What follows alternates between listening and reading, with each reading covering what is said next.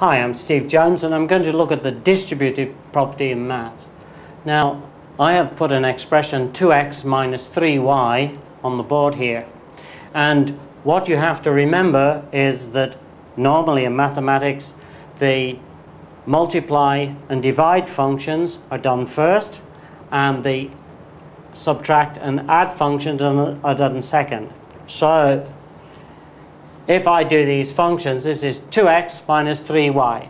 Let's give x and y values. X is 2, y is 3. So if I put in the values, 2x will be 2 times 2, minus 3y will be minus 3 times 3, and the resultant expression will be 2 times 2 is 4, minus 3 times 3 is 9. It's minus 5. But I'm not really interested in the result.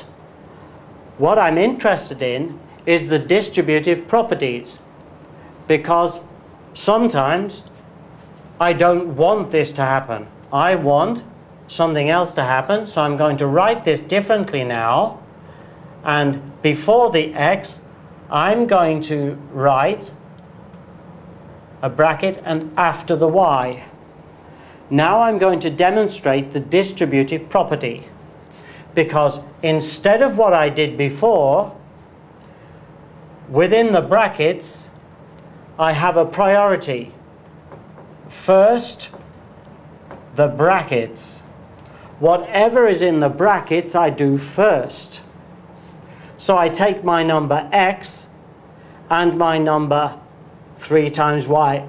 In the brackets, I still have to do my multiplication first, 3y, which is minus 3 times 3, which is minus 9, and x on its own. So 2 minus 9, which is minus 7.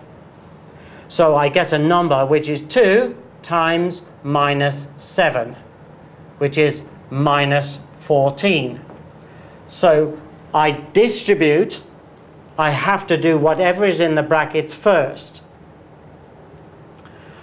Also, I can write this in another way. It can be 2 times x minus 2 times 3y.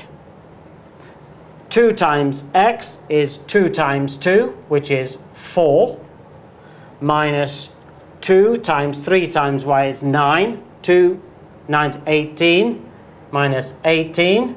4 minus 18 equals minus 14.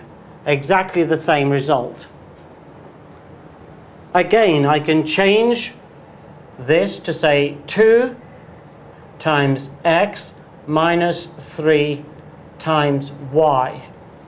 If I do my distributive property, 2 times x times y minus 3 times y.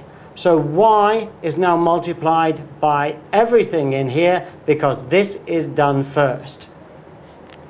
So the distributive property is very important, as I first of all do everything in the brackets, taking account of doing multiplications and divisions first. Second, I do subtractions and additions.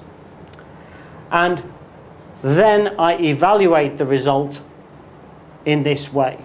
I get a result which will be different depending on how I write the expression.